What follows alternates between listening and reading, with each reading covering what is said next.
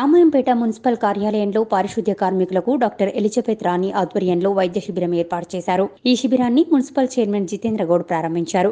అనంతరం కార్మికులకు వైద్య పరీక్షలు నిర్వహించి కరోనా వైరస్ పై అవగాహన కల్పించారు. వారికి ఉచితంగా మందులు కూడా అందజేశారు.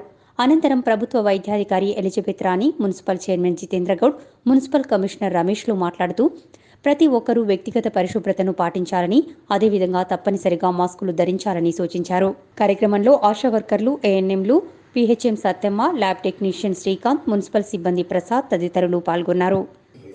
ఎవరైతే మున్సిపల్ కార్మికులు ఉన్నారో వాళ్ళ సేవ చాలా గొప్పది. ఎందుకంటే అందరికీ సెలవులు ఉన్నాయి. డాక్టర్లు, సిబ్బంది, కార్మికులు, మున్సిపల్ కార్మికులు, పోలీస్ వీళ్ళు మాత్రం వాళ్ళకి 24 hours డ్యూటీ లాగా చేస్తున్నారు. వాళ్ళ హెల్త్ క్యాంప్ పెట్టడం జరిగింది. డాక్టర్ ఎలిజబెత్ రాణి గారు వచ్చి ఇక్కడ ASHA workers, ANMs plus doctor madam వచ్చి ఇక్కడ వాళ్ళ హెల్త్ చెకప్ చేస్తున్నారు. క్లినికల్ గా టెస్ట్లు ఏం చేస్తారు, శ్వాస తీసుకోవడం ఇబ్బంది అవుతుంది వాళ్ళది ఎంత తొందరగా కరోనా వైరస్ స్ప్రెడ్ అవుతుంది అంటే ఫస్ట్ ఫీవర్, కొంతమందికి అసలు ఏం లక్షణాలు ఉండవు కానీ పాజిటివ్ వస్తుంది. అది ఏసిమ్టమాటిక్ పాజిటివ్ అని అంటారు.